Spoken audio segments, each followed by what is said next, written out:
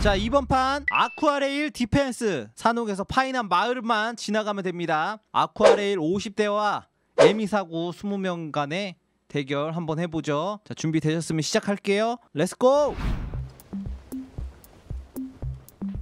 자, 찰리팀은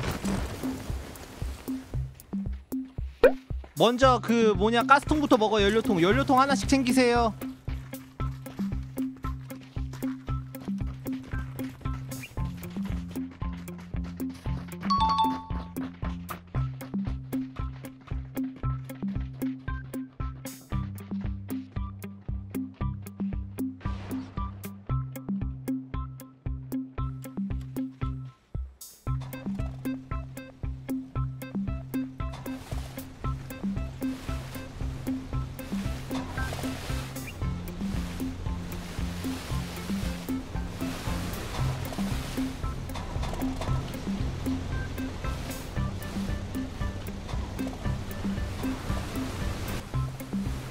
자, 이쪽으로 오세요. 여기 저 있는 데로 오세요. 이쪽으로 좀 뒤로 오세요. 뒤로 좀 넓게 쓰게.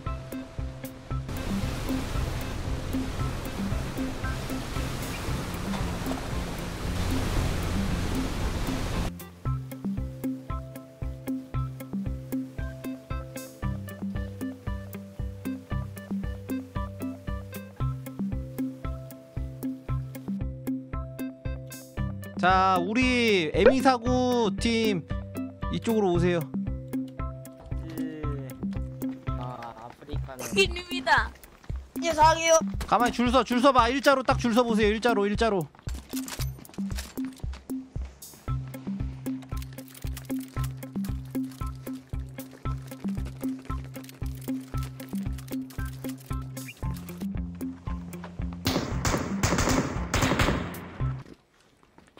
자, 준비하시고 보트팀도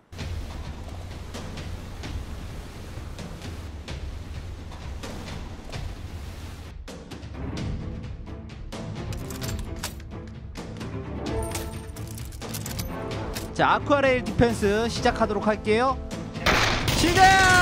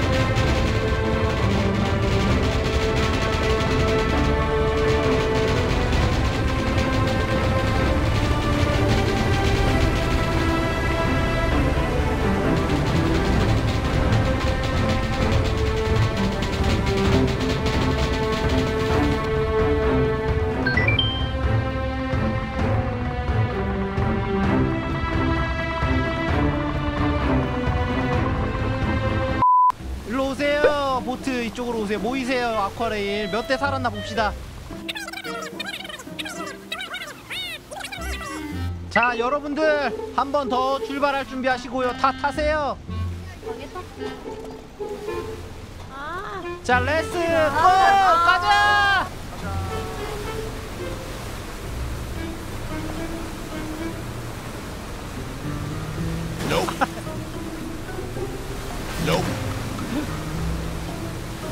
아니, 그렇게 운전이 어렵냐 이거. Hi.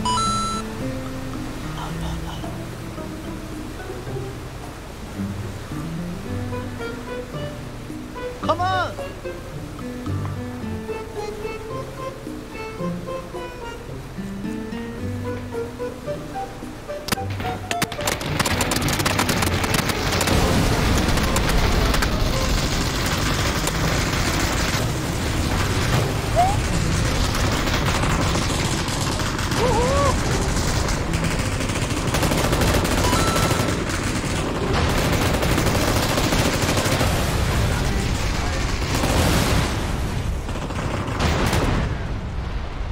오케이, GG! 아쿠아레일 승리! 우후! 수고하셨습니다.